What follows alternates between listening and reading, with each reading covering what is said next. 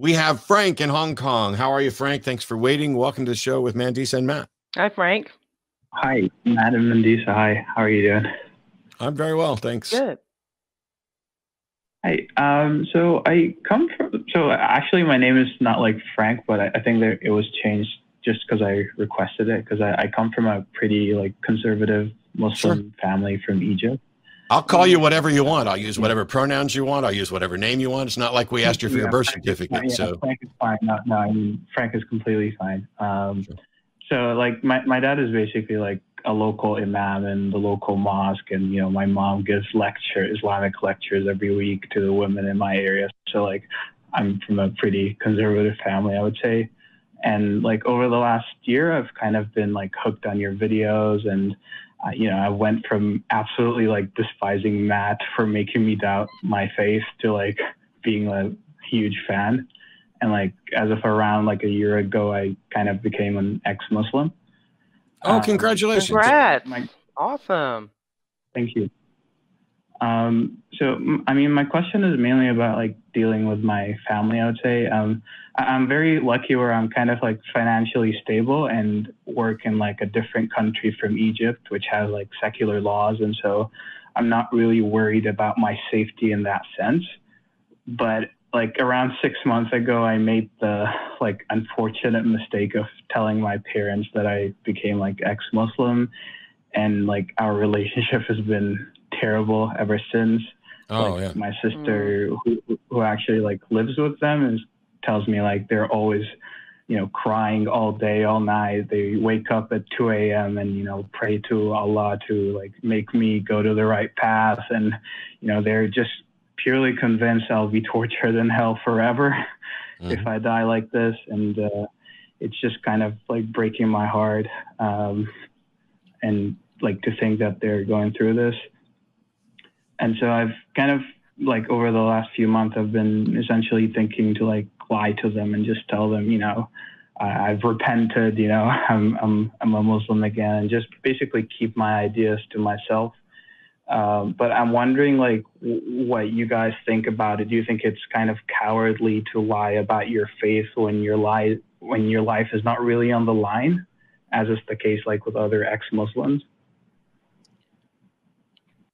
So this is kind of tricky because as a community building organization that encourages open identification whenever possible, but we also respect people who are still in a closet, or for people to do this at their own pace, because we can't force people to say that they're atheist or ex-Muslim or questioning, simply because that's what we do.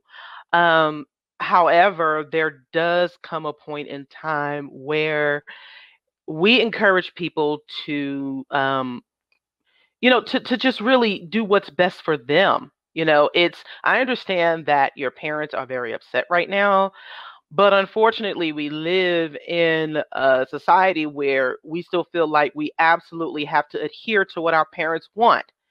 And I say this being a parent, I say this as someone who wants the best for my children, but at the same time, my identity is not wrapped solely into them, which means that they have the right to be autonomous. They have the right to make certain decisions, especially once they become adults, especially when it comes to their perspective, and definitely if they aren't hurting anyone. And unfortunately, coming from religious households, you are still beholden to to adhering to what maybe the parents in the community want you to do. And the question becomes, how long would you as the individual be willing to do that at the cost of your liberation? So that is ultimately a question for you. I think you can always tell your parents that you love them no matter what. This doesn't change how you feel about them, unless there are other issues at play, which people often don't discuss. But when it comes to how they feel about your journey, you can understand that they're upset, but ultimately it really is about your liberation, your comfort, and where you are as a person. And I personally would not recommend anyone give that up for the sake of someone else's comfort or the sake of someone else's, insecurities. Right. And that's not to say that that's what your parents are feeling, but that is what tends to happen. And so, being that you are in a pretty safe space, it is right now. This is pretty emotional, and it may be for a while. You may need to prepare yourself that you prepare yourself that this may be an issue with your parents for a good while, and hopefully you have more of a support system in either other relatives or in other groups or in other organizations where you can find like-minded people, because there are other organizations. For example, there's Ex-Muslims of North America. You have other groups that support ex-Muslims. And so this would be a very, very good opportunity for you, if you haven't already, to seek out those support systems so that you might be able to get some advice specifically related to leaving Islam.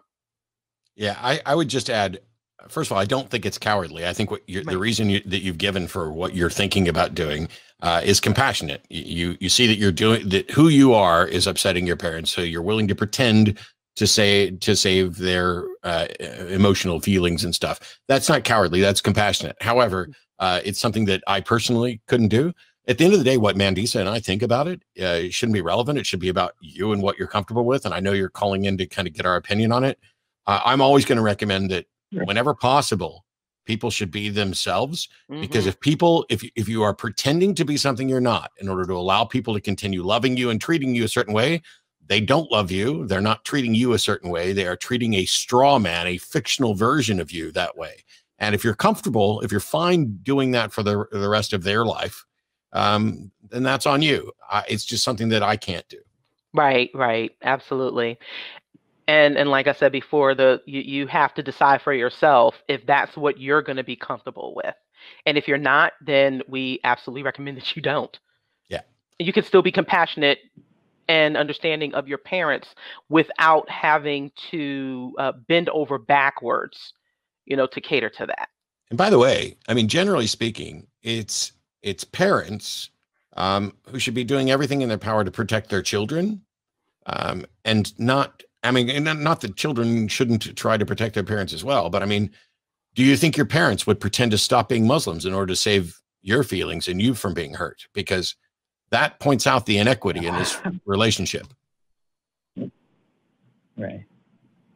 I know in my case, my parents are not going to change their mind, or minds, and maybe mine, maybe singular was better, but that's hitting a little close to home. But it's, there's no way they would pretend to be an atheist so as not to offend me. And I would rather, I appreciate the fact that while the relationship with my parents has difficulties related to the fact that I'm an atheist, I will always be happy that they know who I am, who I actually am. And that, to the extent that this causes problems for them, it's not me causing them problems. It's their religious views that are causing the problems. Right. And that also goes to the parent. Right. That also goes to the parents being able to separate your perspective from you. And if they think that you have changed as a person, now that you, and it's totally possible that you have. Usually when people leave religion, they let go of a lot of dogmatic and problematic views. So if that has changed you for the better, then great. Hopefully your parents can see that. If not, then I would just say prepare for a tough road, but ultimately one where, again, you are at your best. Yeah. And remember, while I appreciate you asking, I don't know your family, and I'm not a Muslim or an ex-Muslim. And I know plenty of ex-Muslims. I've worked with many and had conversations.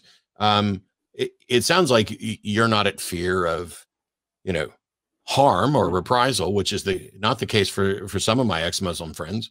So you're going to end up knowing best for your situation. I mean, I appreciate the fact that you're reaching out, but I'm willing to bet that you've already made up your mind, and you were either wanting to make sure, hey, did I overlook something, which is a great reason to reach out to other people, or, you know, kind of an affirmation. And if so, I'm going to say, yes, live your damn life. And absolutely. Yep. Yeah, honestly, I've actually I've been leaning against that, mainly because when I did try to, like, in the beginning, to kind of lie, it was really hurtful, and like I was just kind of feeling enraged, and I couldn't really keep it up. What happens if you can't keep the lie up? What happens if you can't keep the lie up, and a year from now they find out that you've been faking it this whole time, or you break down and tell them, or they hear this call and recognize your voice, or somebody else does and sends it to them? Lying, I won't say that there's no time to lie. I think there absolutely is a time to lie, but it's like a last resort and needs like really strong reasons before I could justify it. Right. But let us know how it's going, Frank. Touch back in. You can also reach out on the Discord and the Facebook pages as well. And by the way, don't forget that there's always Recovering from Religion and Ex-Muslims of North America and worldwide that have plenty of people that you can reach out to and find people who've been through the same thing. Absolutely. Yeah. Thank you. Yeah. Thank you very much for the talk. Thanks, Frank. You're Appreciate welcome. it.